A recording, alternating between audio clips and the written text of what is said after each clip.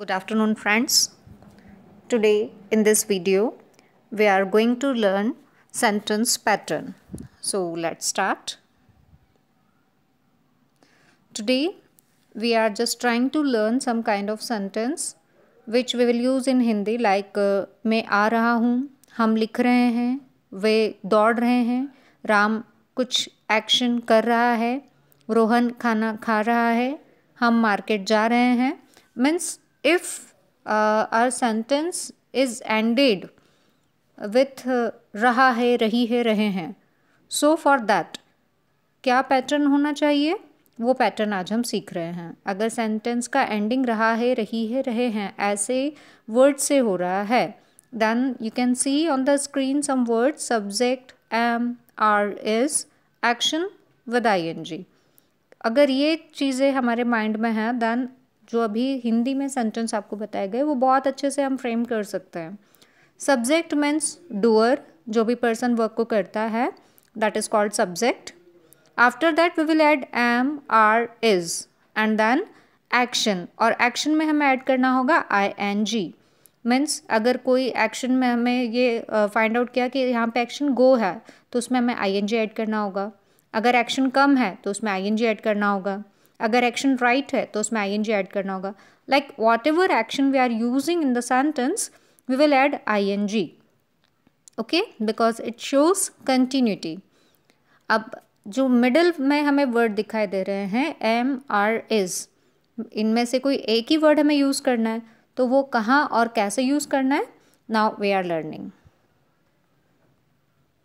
Yes, we are having is M R. सो कहाँ किसको किसके साथ किस सब्जेक्ट के साथ यूज़ करना है वो आपको स्क्रीन पे शो हो रहा है. अगर हमारा सेंटेंस में हमें ऐसा दे रखा है वह कार्य कर रहा है, मीन्स अब एक अभी जो सब्जेक्ट है जो डूअर है वो है ही, तो अगर हमारा सेंटेंस ही से स्टार्ट हो रहा है तो हमें इज़ ऐड करना है उसके बाद. अगर हमारे सेंटेंस में दे रखा है वह एक्शन कर रही है, मीन्स सेंटेंस का स्टार्टिंग शी से हो रहा है तो उसमें भी हम इज़ ऐड करेंगे. ऐसे ही इट के साथ भी इज़ यूज़ होगा. और कोई सिंगल पर्सन नेम हमें दे रखा है तो उसके साथ भी हम इज़ का यूज़ करते हैं. नेक्स्ट वर्ड हमें दिख रहा है आई. कोई सेंटेंस जिसमें हमें ऐसा दिख रहा है कि यहाँ पे डूअर आई है, वर्क को करने वाला पर्सन आई है, तो उसके बाद हम एम यूज़ करेंगे. Next word you, we, they, Ram and Shyam. इस टाइप के अगर वर्ड्स हमें सेंटेंस में स्टार्टिंग में दिख रहे हैं मीन्स वाक्य में हमें रिकॉग्नाइज हमने कर लिया कि डूअर जो है वो वी है तो वी के बाद हम आर यूज़ करेंगे. अगर हमें फाइंड आउट किया कि डूअर यू है तो यू के बाद हमें आर ऐड करना है. So this is a very simple trick to learn that where we will use is am are. Now we are just trying to make sentence of this pattern. As you are seeing on the screen, left hand side we are having Hindi words and right hand side it's explanation or we can say that translation is there. First sentence है मैं लिख रहा हूँ. अब यहाँ पे अगर हमें फाइंड आउट करना है कि वर्क कौन कर रहा है तो वर्क को करने वाला पर्सन है आई. अब आई के बाद हमें एंडिंग अगर हम नोटिस करें तो रहा हूँ मीन्स वही पैटर्न है जो हमें चाहिए, तो आई के बाद हम एम यूज़ करेंगे. अब एक्शन यहाँ क्या हो रही है, एक्शन है लिखना. लिखना मीन्स राइट. अब राइट में हमें ऐड करना है ING. सो हमने अभी जस्ट सीखा कि हमें सब्जेक्ट चाहिए, यहाँ सब्जेक्ट हमारा आई है. उसके बाद हमें एम, इज़, आर में से वन वर्ड यूज़ करना है, हमने यूज़ किया एम.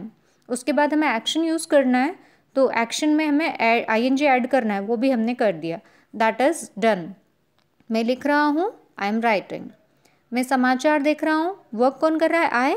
यहाँ हमने यूज़ किया आई. इसके बाद एम ऐड करना ही है. और देखना मीन्स वॉच, ING ऐड किया हमने.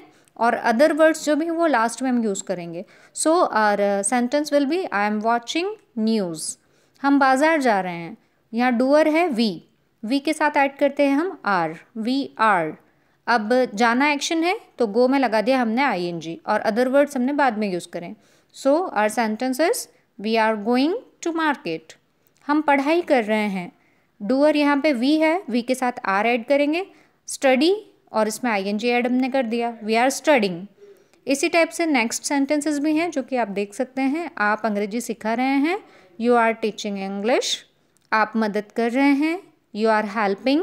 वे आपको बुला रहे हैं, दे आर कॉलिंग यू। वे प्रयास कर रहे हैं, दे आर ट्राइंग। वह इंतज़ार कर रहा है, ही इज़ वेटिंग। वह कठोर परिश्रम कर रही है, she is doing hard work. Ram Ratlam में जवाहर नगर में रह रहा है, Ram is living at Jawahar Nagar इन रतलाम। सो इस टाइप से आप बहुत सारे सेंटेंसेस मेकिंग कर सकते हैं। सिर्फ और सिर्फ आपको 3 थिंग्स माइंड में रखना है। सबसे फर्स्ट आपको सब्जेक्ट यूज़ करना है, मीन्स डूअर जो भी वर्क को कर रहा है। उसके बाद इज़ एम आर में से कोई सिंगल वर्ड आपको यूज़ करना है। कहाँ किसके साथ यूज़ करना है ये ऑलरेडी आप सीख चुके हैं। And then action with ing. Now one practice sentence. For practicing we are having one action. Our today's action is write. मैं लिख रहा हूँ, I'm writing. तुम लिख रहे हो, you are writing. हम लिख रहे हैं, we are writing. वे लिख रहे हैं, they are writing. राम लिख रहा है, राम is writing. वह लिख रहा है, he is writing. वह लिख रही है, शी इज़ राइटिंग. सो अगर हमें कोई पर्सन का नेम क्लियर दे रखा है, जैसे राम लिख रहा है या राम हमें क्लियर दे रखा है, और अगर हमें किसी का नेम नहीं पता है, सिर्फ हम प्रोनाउन का यूज़ करके सेंटेंस बना रहे हैं, तो ही और शी यूज़ करते हैं, राइट.